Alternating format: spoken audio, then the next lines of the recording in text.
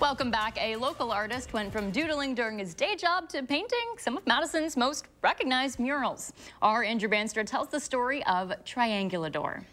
You've probably seen this mural driving down East Johnson Street or others like it from the same artist. But the real masterpiece is the story behind the artist. Liubov Szwako moved to Madison from his native Mexico City 12 years ago. He didn't start drawing for another 7 years. The first thing that I drew was a triangle, therefore the name Triangulador, which means triangle maker in Spanish. He started doodling at his service industry job when customers weren't around. 5 years ago, though, he picked up a different canvas, mattresses left on the side of the road. So the mattress was a perfect opportunity for me, like, oh, I get to do whatever I want.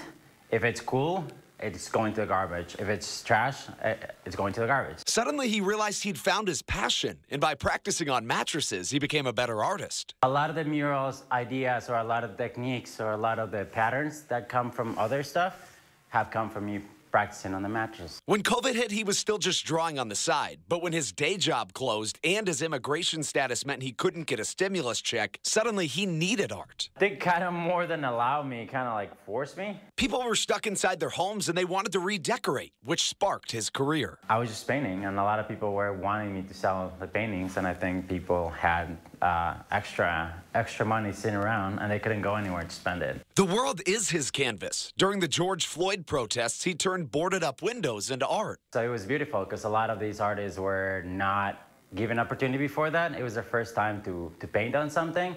So I think because of this, the whole movement, it created a whole new generation of artists. He never dreamt of painting full-time. He certainly didn't dream of being recognized or having murals all over town. His art is changing communities. To him, street art allows Madison to belong to the people. You learn how art is not just something to look at, but how people interact with it and how it can be uplifting for a community. He emphasized to me that if you pursue your passions, the world can be your canvas.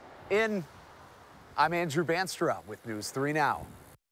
Triangulador told News 3 that in the coming months, one of his mattresses will be in one of Madison's art museums, part of a street art series. To see his full catalog of work, just head to this story on channel3000.com.